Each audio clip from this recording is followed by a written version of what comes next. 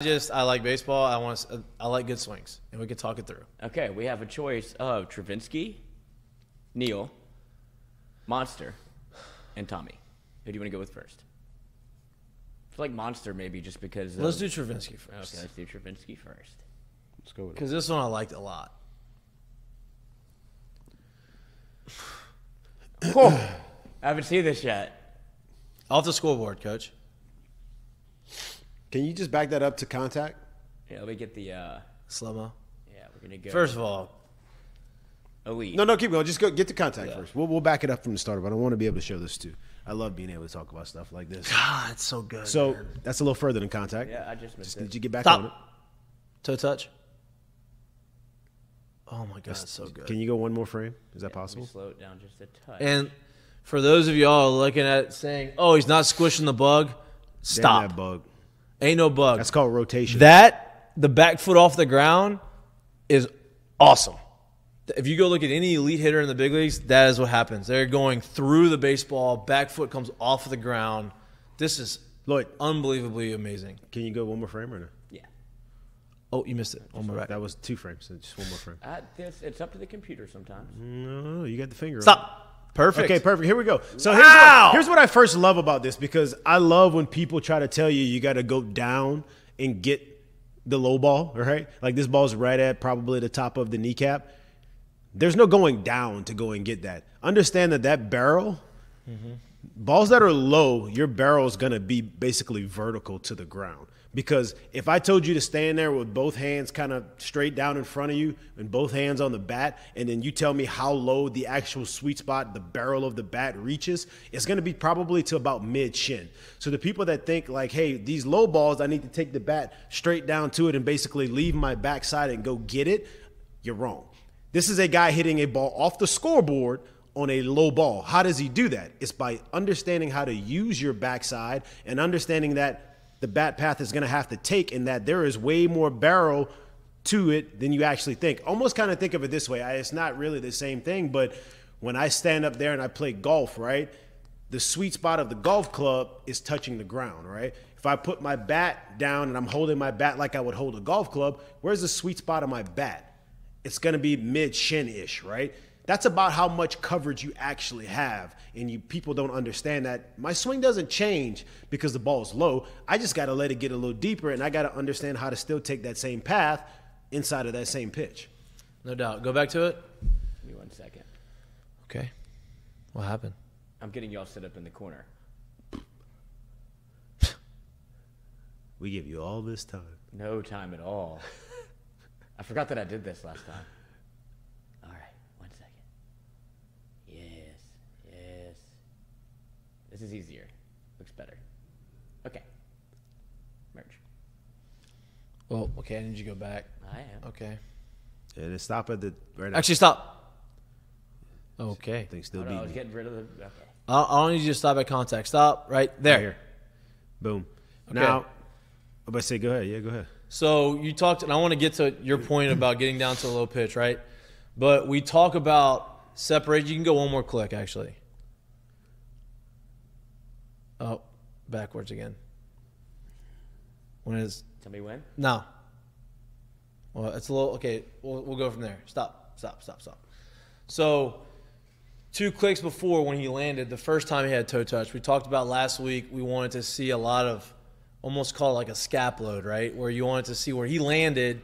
You didn't want to see him moving his hands or pushing his hands backwards or bringing his hands with him, right? You wanted to see his body going forward, his hands staying still with kind of that rubber band effect, right?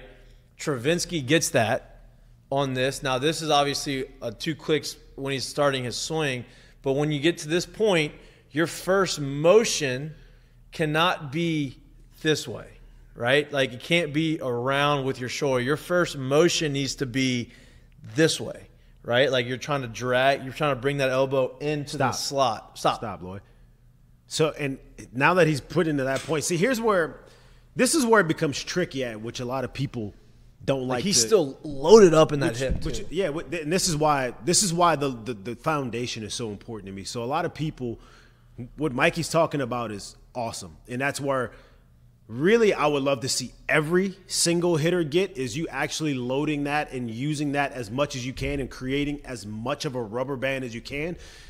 Here's where it becomes not fair and where it becomes different for guys who hold a lot of mass and or hold a lot of length. And what I mean by mass is you weigh a lot, you as a person. What I mean by length is you have very long limbs and possibly even may weigh a lot as well. Stand next to Hayden Travinski. That is a large, large man. To where what I'm saying is when you watch him now, there's more that he could be doing.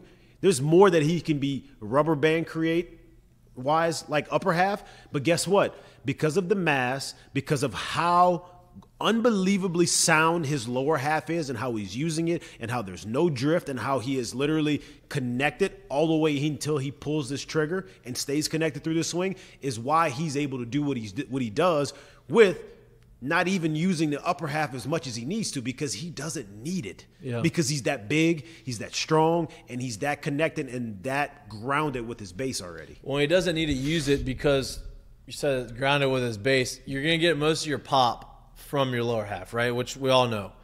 And when he starts to swing, keep going a little bit more. More. Stop.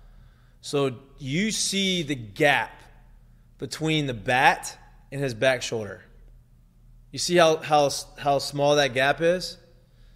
That is the definition of connection. So now the bat is staying here. Now if the bat was out here, he's not near as strong. Like this ball's not going to go. It's probably going to be a rollover to the third baseman or the shortstop. It's not going to be driven off the scoreboard.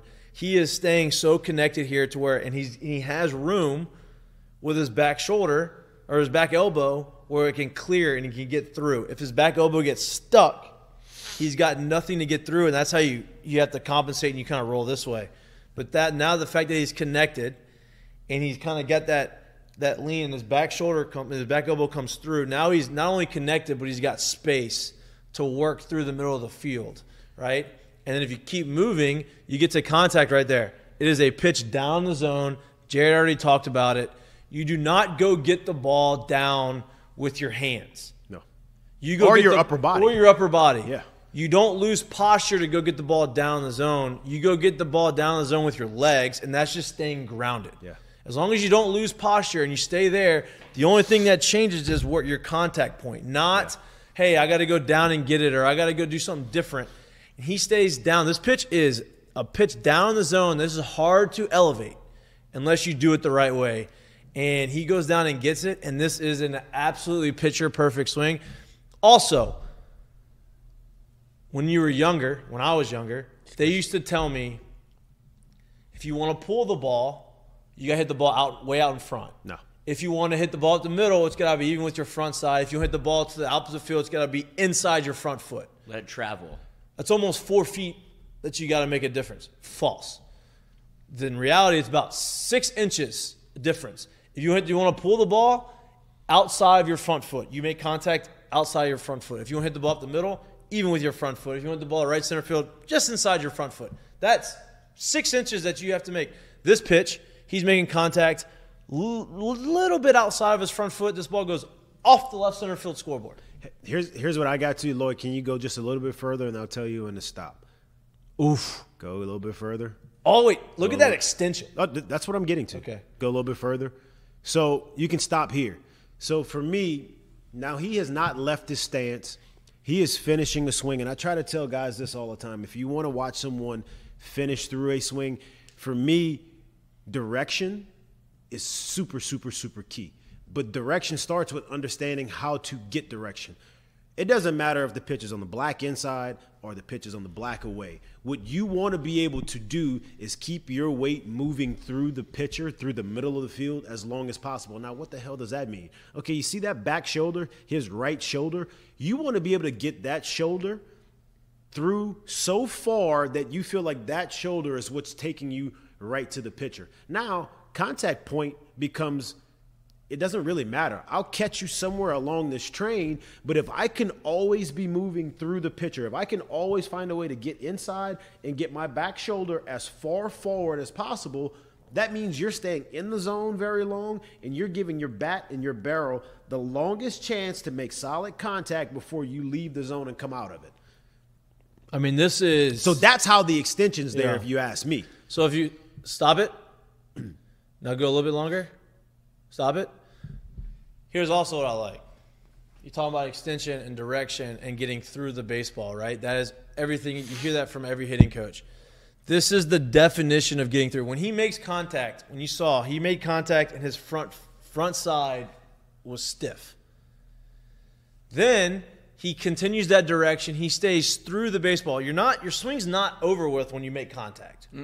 It's over with when you get through contact. Right, because if you go contact here and you go out the zone, you get a nice little Or six a top hopper spin you get a little single. top spin single, maybe something in the 6-hole, maybe a two hopper to short, and you're going your ass back to the dugout. Right. You hit hard. Good exit velo. but Yeah, probably great sit exit down. velo. Yeah. Right.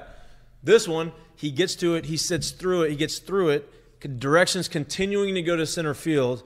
And that's why you see when he finishes the swing, then the front knee ends up starting to bend because he is getting as far extended as he can. Continue. And he's going, and then he gets that finish, and it's off the scoreboard. That is a favorite swing of the weekend. Yeah. And I got to tell you right now, if that's what you're going to get from Hayden Travinski, you may see 25 plus this year. I mean, that's special. I'm just going to let you know that. That ain't, he just got popped. Yeah. No, that's a special swing. Early in the year, you get that. I mean, early in his career. And you get this, honestly, let me be honest with you. You get the ability to walk away from a swing like that. When you walk through it, when you fall. That lets you know how balanced he is. That's how balanced in his swing he is, that he can walk away from a swing like that. Yep.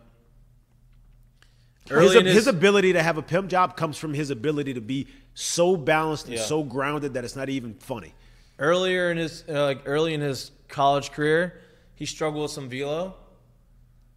He did not struggle with velo last year. No. And I don't expect him to struggle with velo. His swing right now looks amazing, and this is a picture-perfect swing. My favorite swing of the weekend. That boy Ocho. Great pimp job, too. Yeah. That thing literally, the bat drop finished the swing.